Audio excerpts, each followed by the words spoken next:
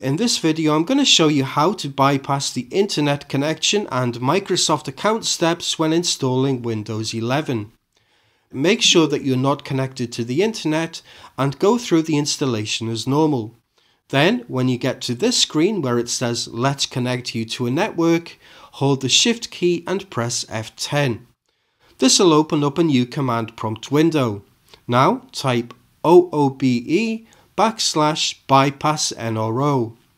When you hit enter, the PC will immediately reboot, and when it comes back up, you'll be back at the region select screen. Go through the initial setup steps again, but this time when you get to the network screen, you'll find that there's an option to click I don't have internet. Then on the next screen, click continue with limited setup and you'll be able to complete the setup creating a local account. I hope this video helps. If you have any questions, put them down in the comments below. That's it for now, thanks for watching.